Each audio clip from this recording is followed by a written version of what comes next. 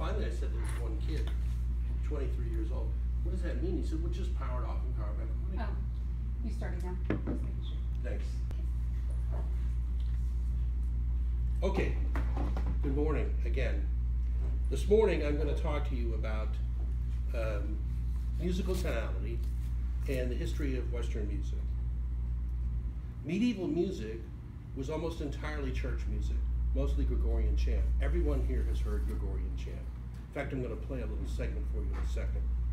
It was 900 years of very long, not evolving music that was run by the church. And it wasn't really meant to be music. It was meant to be supporting of the church service that was run by the monks. And then, in about 1350, after this 900 years, the Renaissance happened. And I can't begin to tell you how, no one can figure out how that actually happened. Renaissance was an explosion of creativity that in music produced consistent rules for how to harmonize melodies.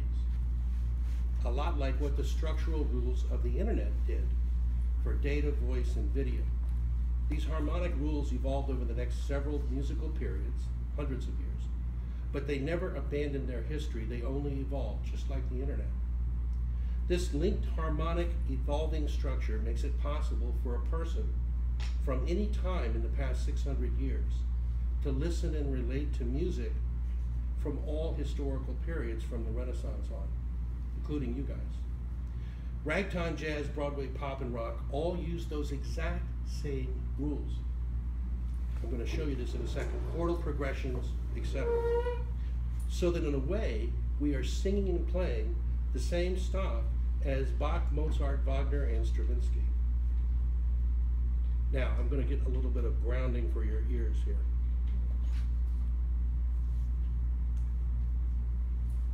We're going to start with just a brief sample of Gregorian chant.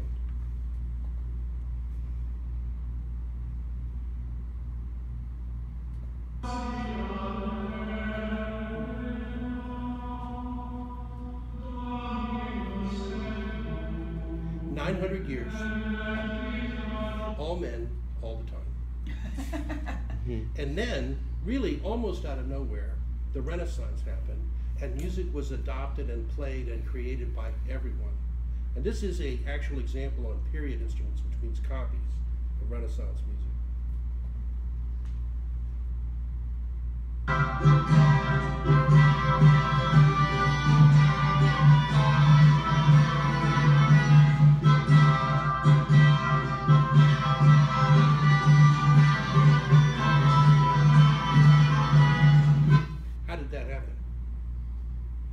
Talk to historians and you get them to really admit it, no one's really quite sure. Certainly not one single thing. So coming out of the Renaissance, I'm going to jump over two periods of music that were very important, but I don't have time. So the first period was the Baroque period, which was associated with people like Johann Sebastian Bach. He came within 50 years of the Renaissance. And then the second period was the classical music period, not classical music, and that's Mozart, Haydn, and those kinds of guys. But I want to point you to the most interesting and longest period of music, which some people argue we're still in, and that's the Romantic period of music. And the Romantic period of music started with Beethoven. Beethoven sounded a lot like Bach and Haydn and Mozart, whereas in the later part of the Romantic period, which was a couple of 150 years later, you had people that wrote music that sounded a lot like a movie score. And this was people like Richard Strauss and Gustav Mahler.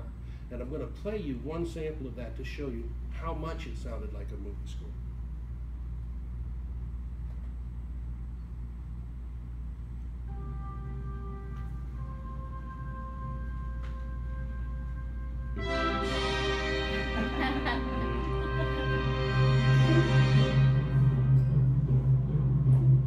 Contrary to popular belief, that piece was not written for the movie.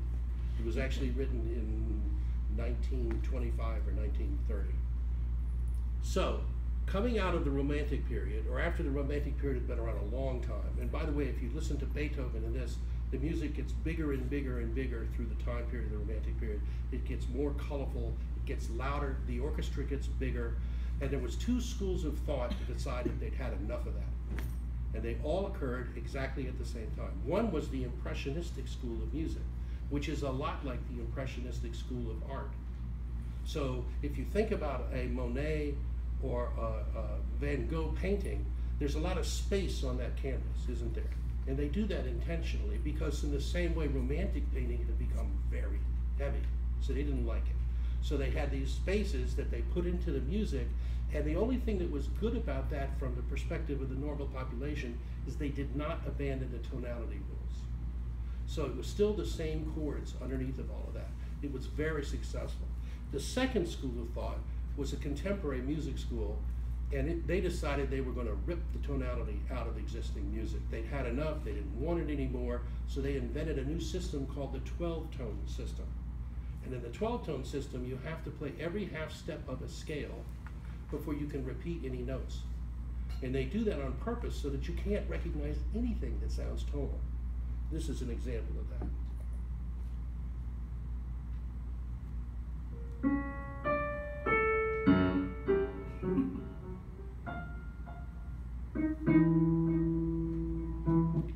I know it's a real toe tapper, but I can't believe it, but somehow in 130 years it did not catch on. So, we're still stuck in the Romantic period.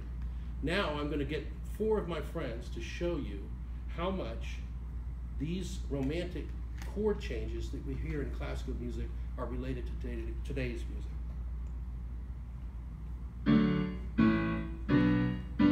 One second. Yeah, let's start Stop Believing by Journey and the Cast of Play. Yeah, there's a few more songs in the set, so check it out. My life is brilliant, my love is pure. I saw an angel, of that I'm sure. People kill and people dying, children hurt and you hear them crying. Can you practice what you preach? Would you turn the other cheek? Forever young, I wanna be forever young. I won't hesitate no more, no more. It cannot wait. I'm your lipstick stains on the front of the left side braids.